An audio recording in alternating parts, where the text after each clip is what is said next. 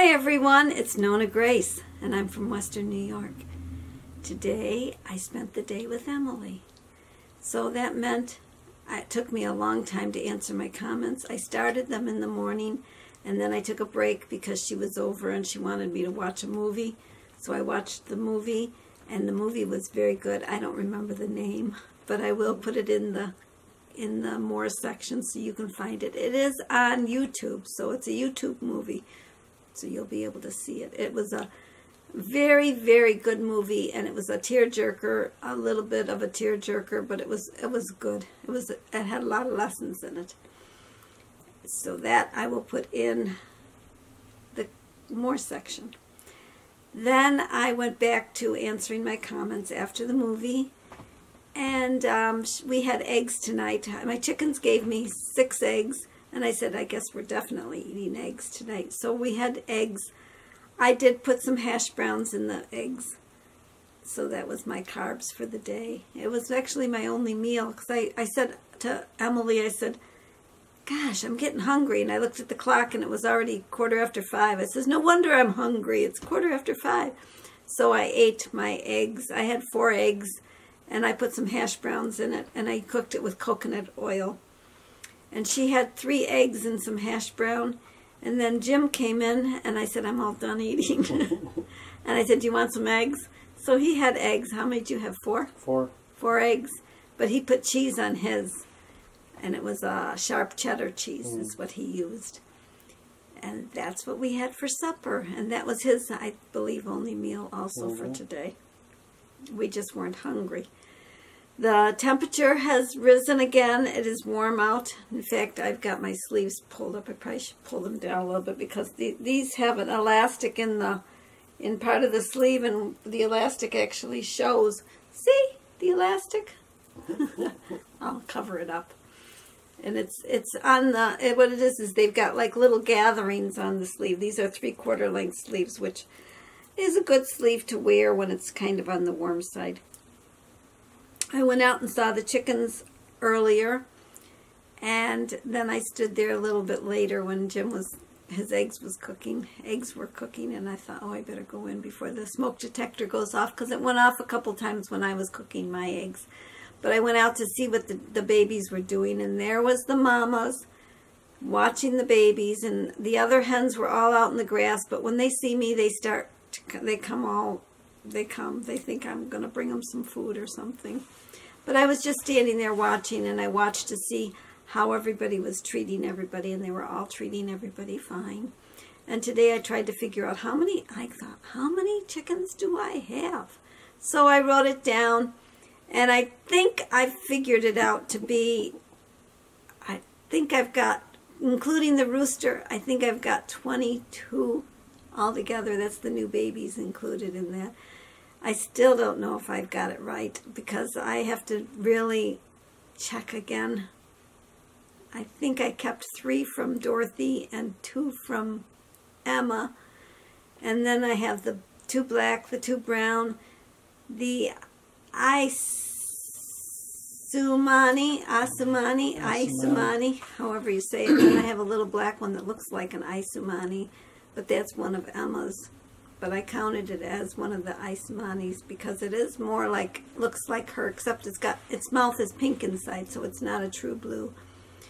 And my girl that I call that, she's not true blue either because she's got 2 white toenails. So they have to be completely black, even in their mouths have to be black. And I haven't looked in her mouth, but I did notice she's got 2 white toenails, 1 on each foot.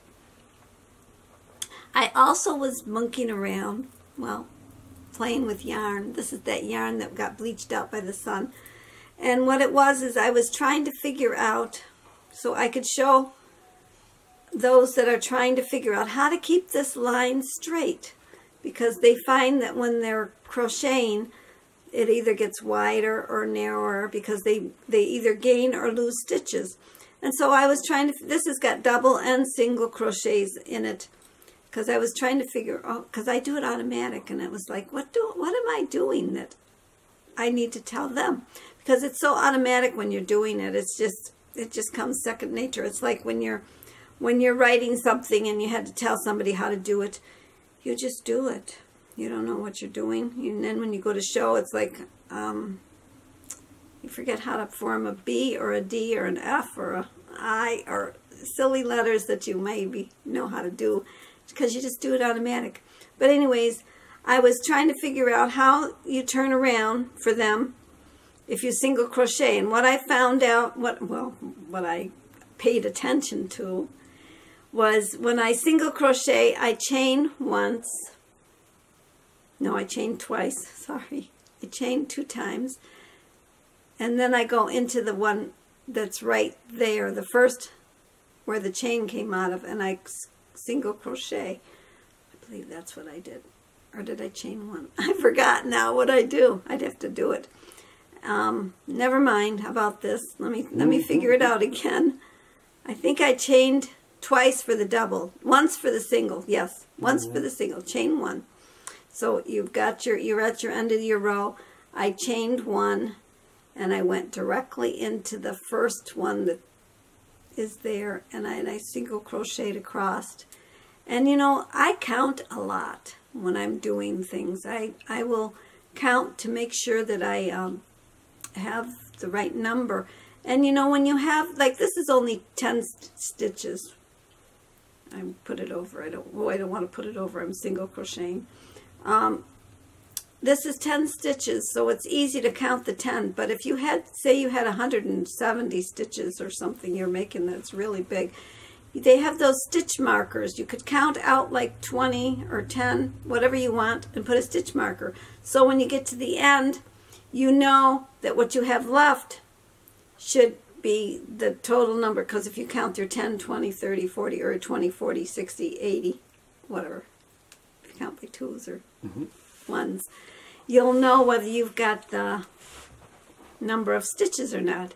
So, and when I double crochet, this is single crochet, so I chained 1 with the single crochet, and I will count to make sure I have 10 stitches, because that's what I should have. I should have 10 when I get done. And the way you count your stitches, you look at the top. You look at the top of the where it looks like kind of like this. It's what it looks like. And you count them. You got 1, 2, 3, 4, 5, 6, 7, 8, 9. I got 10. I did it right. Woo-hoo. I love it when I do things right. And then now for the double crochet, I will chain twice.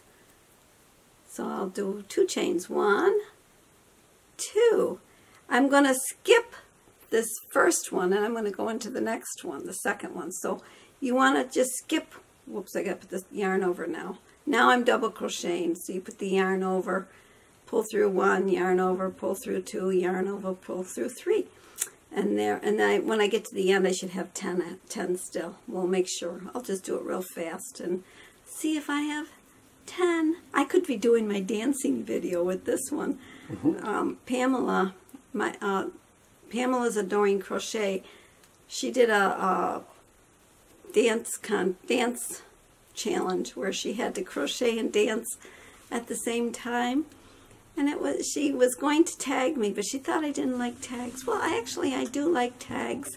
Sometimes it gives me something to talk about when I really have nothing, and that would have been a fun tag to do, so I probably will maybe do that tag just the same.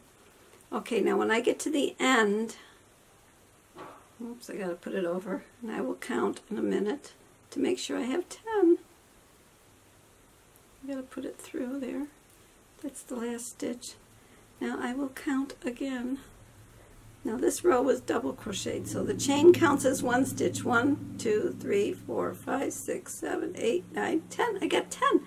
So that's how you do it. If you're going to double crochet, you chain twice.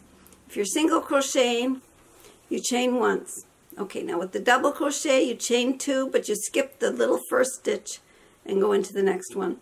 And if you single crochet, you don't skip any. You just go right directly back into that stitch that your chain came out of, pretty much. And that's how you do it. I hope that's not confusing. As you notice, I hold mine different. I don't hold mine like everybody else.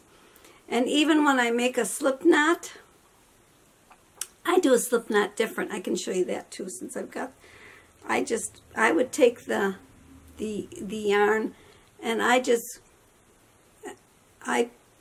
crochet over, whoops, wait a minute, which way do I go?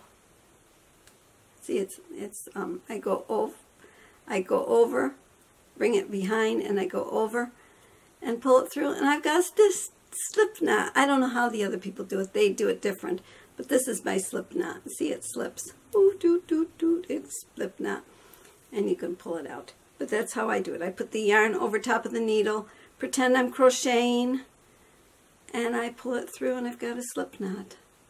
So easy, and Jim's falling asleep. I'm not falling asleep. Ned is nodding. He's like, I'm boring him to death. So hopefully I didn't bore you guys to death. He's not really into this, I don't think. Not crochet. No, but I am. I love the crochet community. I'm learning so much, and this is something that I enjoy doing. My daughter was here, and she was saying that she hasn't gotten past the chain. She says she used to crochet, but she says it's been so many years that she says, I know how to make a good chain. And I says, well, then if you've got the chain, you've got half the battle done, because the chain, you want to keep the chain nice and flat when you're working, and then you do the rest. Is so easy. It's just a bunch of knots, and so like Boy Scouts could do this. At least they should do it. Well, that is the video for today. I hope you enjoyed, and I will talk to you all again tomorrow. So, bye-bye.